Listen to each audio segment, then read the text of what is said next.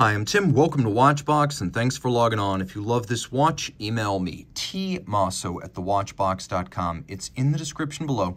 It is your purchase and pricing email question line for buying this or any watch you see on any Watchbox platform. Reach out to me directly. Email tmosso@thewatchbox.com for pricing details. Today, we are discussing the De Bethune DB25 Power Reserve. This watch, a vintage model by the brand standard, originally sold back in 2009, a highly sought and discontinued dial variant.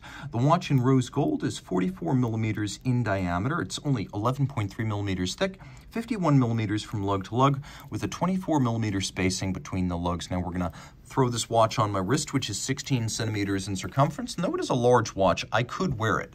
My wrist is outboard of the lugs, just barely. You can see that from over the top as well as down the barrel. So if you buy this 44, you're going to want to have a wrist of at least my size, 16 centimeters in circumference to wear it well. That said, it is super flat. For a big watch, it'll slide easily underneath the cuff. No issues there. De Bethune watches are famous for being thin. As you can see right here, we have a blue leather with a grained pattern across the top. It's a sort of navy blue with a folded edge, and it has a monotone blue stitch. You can see the calfskin on the bottom, a brand new De Bethune factory strap, buttery soft and pliant. We have a matching De Bethune DB25 pin buckle, and yes, it matters. De Bethune does have different buckles for different model lines. Rolling around the case, you can see this is where a lot of folks coming from the Mosers and the FP Journes of the world are going to find a bridge to De Bethune ownership, because it's a more conventional case.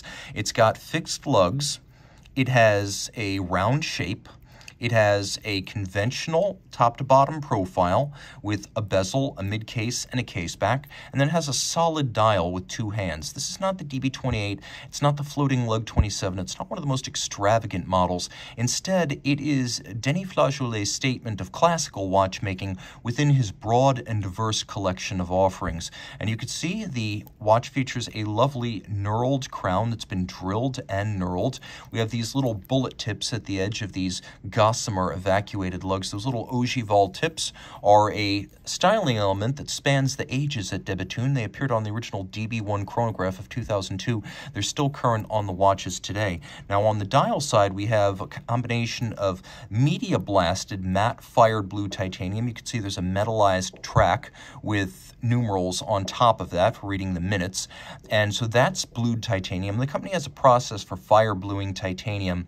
If you've seen titanium oxide, you know it's white. So creating blue is an unusual methodology that is proprietary to the company. We've got three different blues here. We've got the matte blue, we've got the gloss sort of saturated cobalt blue that represents each one of these fired titanium cabochon hour indices, and then we have the matte blue with a microlight lathe engraving on the center.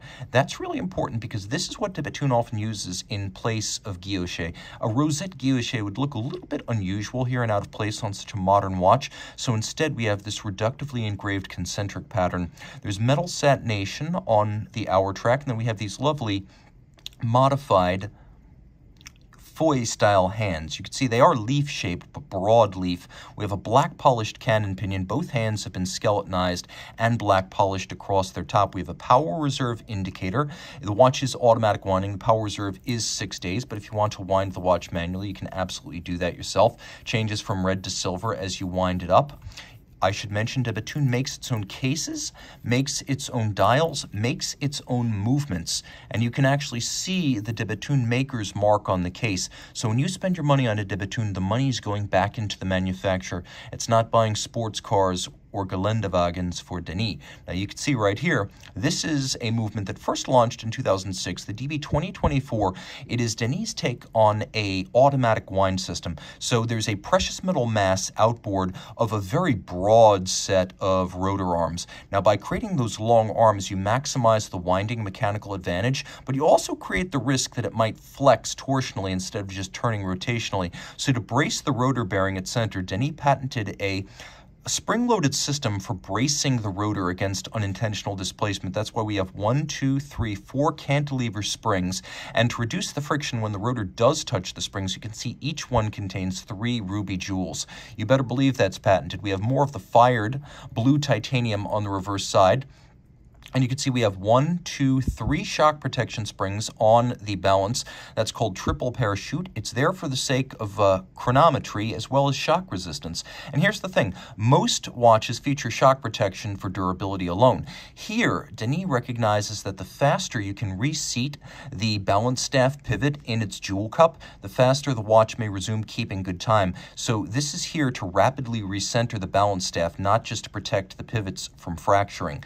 We have a patented balance design. It's shaped like 2 overlaid yokes, cruciform, non-annular. It's not a ring, and it features a combination of blue titanium with platinum bulb masses. The idea is to put as much of the mass as possible in the rim of the balance for efficiency in chronometry, as well as to limit the effects of aerodynamics and temperature on the timing of the watch. You can also see the patented hairspring design. While De Bethune does not make its hairspring alloy, it does shape them by hand.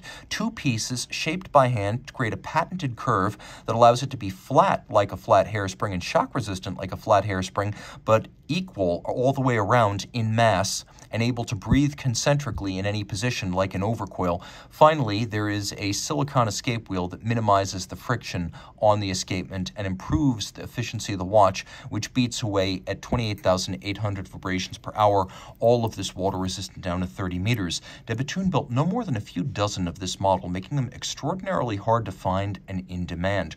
Reach out to me, Team Mosso, at thewatchbox.com for purchase and pricing details.